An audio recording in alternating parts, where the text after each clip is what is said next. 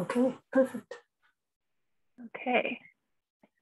So hello again, everyone. It's great to be here presenting this research to you. And it was nice to see everyone's face and kind of get a feel for who's in the audience here virtually. So I'm going to share some of my research together with Dr. Laurie Daniels from the Tree Ring Lab on yellow-cedar decline across BC.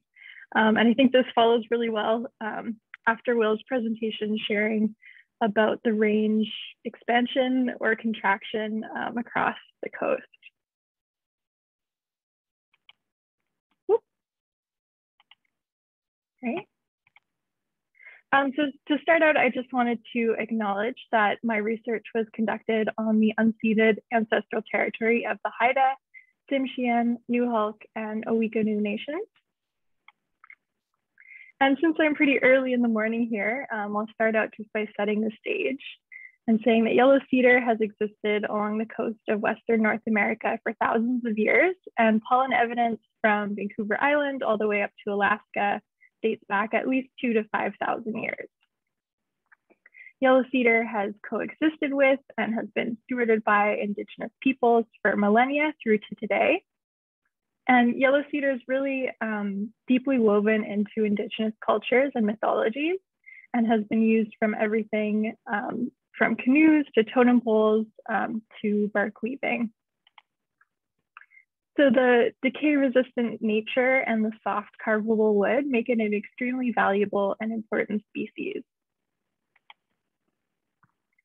So unfortunately, this important and iconic species is in decline, as I'm sure many of you know.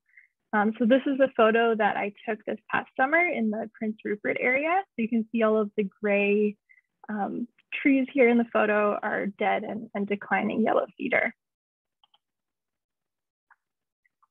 So decline was first identified at low elevation in Southeast Alaska and has been dated back to the 1880s. However, there have been peaks in decline in 1970 and 1980.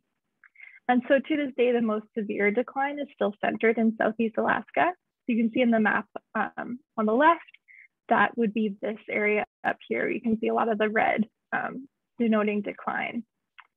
However, it's spreading down into BC as well.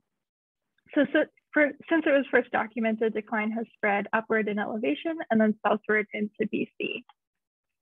And the decline now spans over 10 degrees of latitude and covers 400,000 hectares of forest.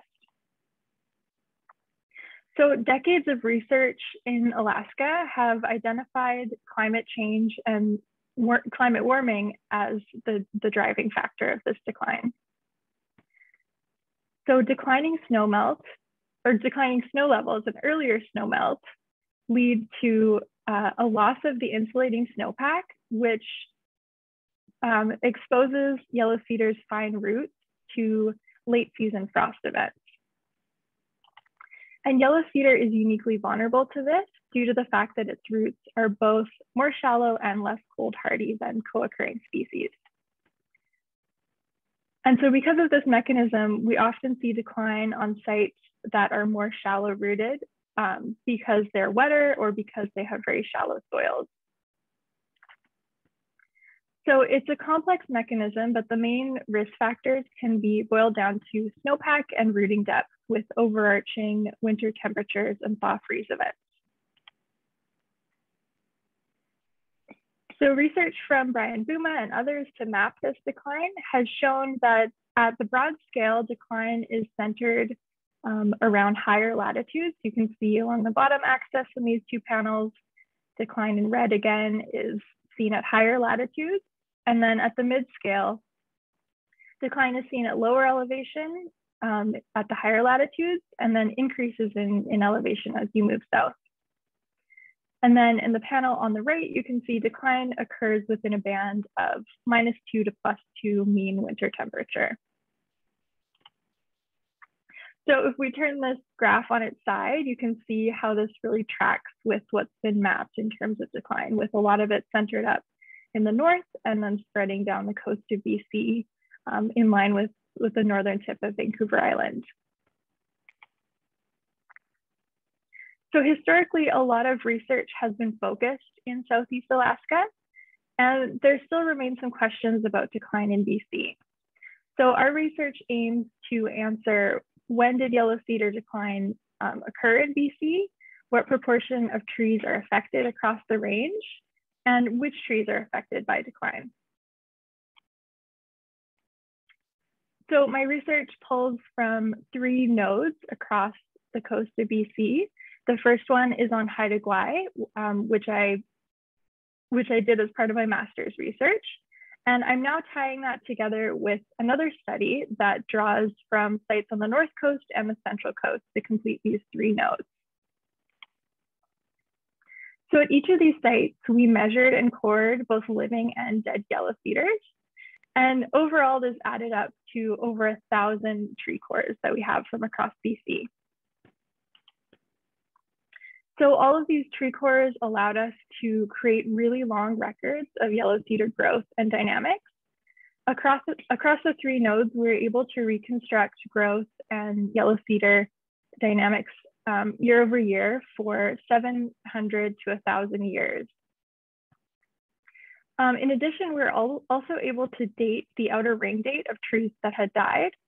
And so because yellow cedar is so resistant to decay and can remain on the landscape for a long time, we're able to reconstruct years of death going back to 1748 on the North Coast and to 1860 on Haida Gwaii. So that gives us a really long record of the mortality rate on these sites. So when did yellow cedar decline occur? You can see from these graphs that the timing differed across the 3 different nodes. So starting on the North Coast, the increase in mortality really started in the 1950s, however, peaked in the 1980s to 1990s. Moving down to the Central Coast, there's a later increase in mortality that happens in the 1970s, and the peak is after the year 2000. Finally, on Haida Gwaii, decline began in the 1960s. However, most decline occurred from the 1990s to 2000s.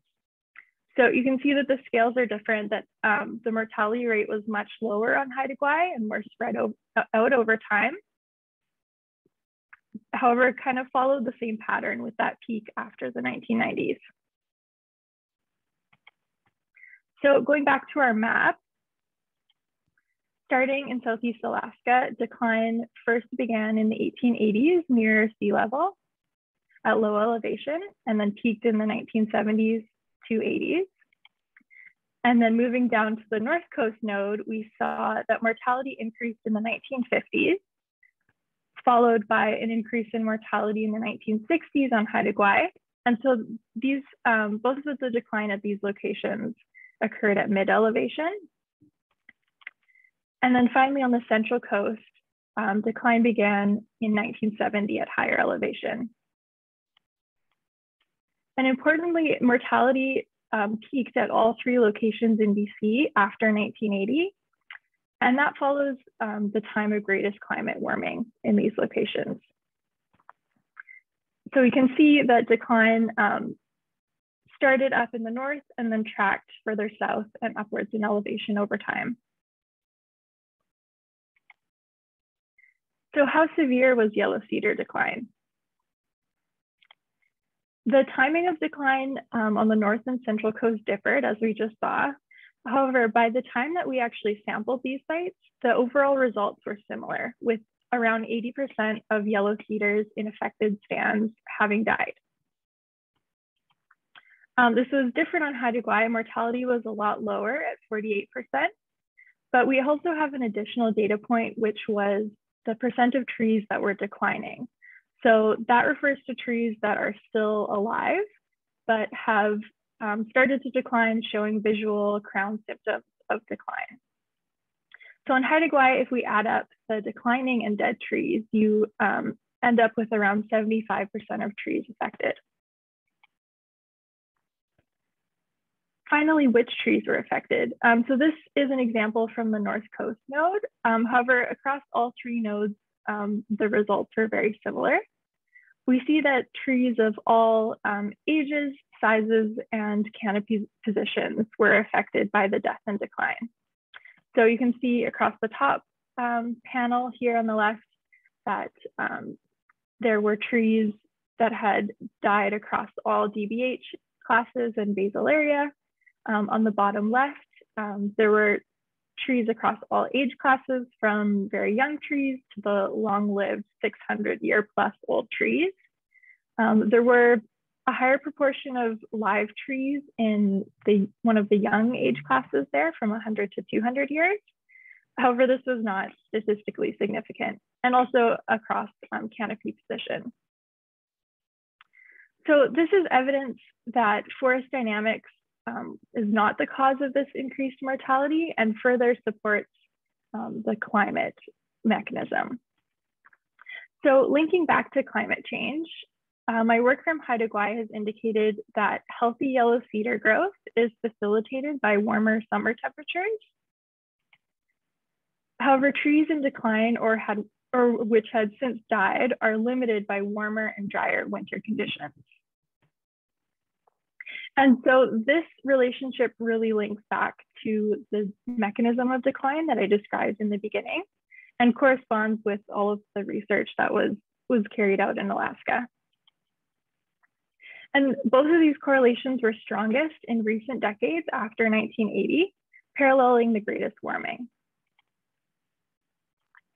I'm going to follow up with the same investigations on the North and Central Coast to further investigate whether the relation to climate and the drivers of decline are similar across the coast, across the range of yellow cedar, across the coast of BC. So to conclude, yellow cedar decline is ongoing and has intensified since the 1980s. Decline has tracked the climate envelope and is perhaps evidence that decline will continue to spread as temperatures continue to increase. And an interesting idea to kind of overlay this decline with the maps that Will showed us a moment ago of range expansion and contraction. And then finally, as suggested by Lauren Oakes in her book, yellow cedar is maybe a canary in the forest for other snow-dominated systems as the climate continues to warm. So just take a minute to say thank you to all of our collaborators and partners and funders for help with this project. And thank you to all of you for listening.